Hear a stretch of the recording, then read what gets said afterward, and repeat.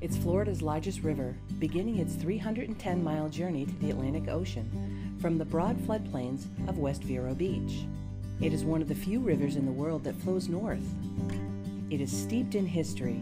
Its shores have been populated by indigenous peoples, the Spanish, and the French. The entire length of the river is designated an American Heritage River. It is from this storied river that the St. Johns River Water Management District draws its name. Join us on a multi-part series of exploration and discovery as we take you on a journey from its headwaters to its mouth in Mayport, just north of Jacksonville. We'll view the scenery and study the river's history. We'll look at the human impacts on the St. Johns River and what's being done to protect the river for future generations. We begin our journey in the river's vast headwaters, where the district and the U.S. Army Corps of Engineers completed one of the largest and most ambitious flood control and marsh restoration projects in the world, the Upper St. Johns River Basin Project.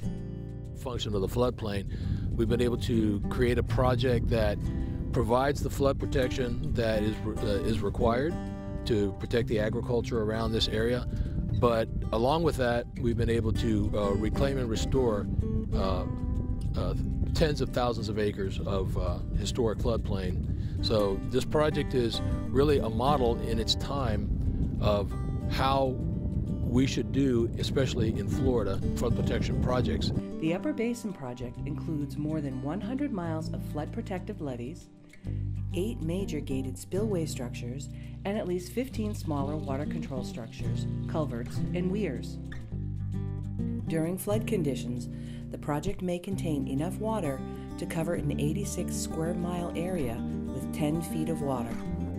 The Upper Basin Project also revitalizes the river's headwaters. The environmental benefits of this project are tremendous, with the creation of the water management areas and the marsh conservation areas. We've seen a dramatic increase in waterfowl populations. Benthic invertebrates have come back. We see increased numbers of threatened and endangered species. Much of Florida may have been tamed, but the St. Johns River still offers the promise of unbridled adventure, of enchanting scenery, and maybe a hint of danger as it widens at places with names like Hell in Blazes or Puzzle Lake. Experience the St. Johns River firsthand, and you'll understand why the dedicated staff of the St. Johns River Water Management District are passionate about preserving and protecting it.